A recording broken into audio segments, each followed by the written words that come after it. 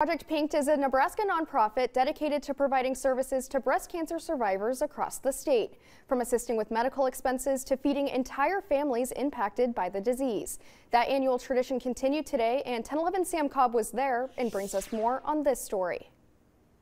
With Thanksgiving just 4 days out, Project Pinked is doing their part to make sure that those who already have enough to stress about on their plate don't have to also worry about making sure a Thanksgiving meal is on it come this holiday season. It's a cause that has inspired the nonprofit's holiday meal giveaway, started during COVID and taking place today at the Hy-Vee on 50th and O in Lincoln.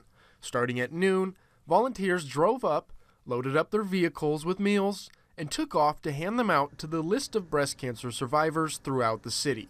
Providing a meal for survivors during a crazy busy time, a stressful time when you're getting into the holidays. It's all pre-cooked, everything's there. All they have to do is just put it in the oven and then they can just enjoy it. They don't have to worry about going shopping. They don't have to worry about how much it's going to cost. Those with the nonprofit say this is their biggest year yet, distributing 150 meals in Lincoln alone, all of which were provided by Hy-Vee and include enough food to feed a family of 4. And if you missed the chance to volunteer today, Project Pinked is always taking donations that will go towards their cause. You can make those on their website, which you can find linked in the full story on 1011now.com.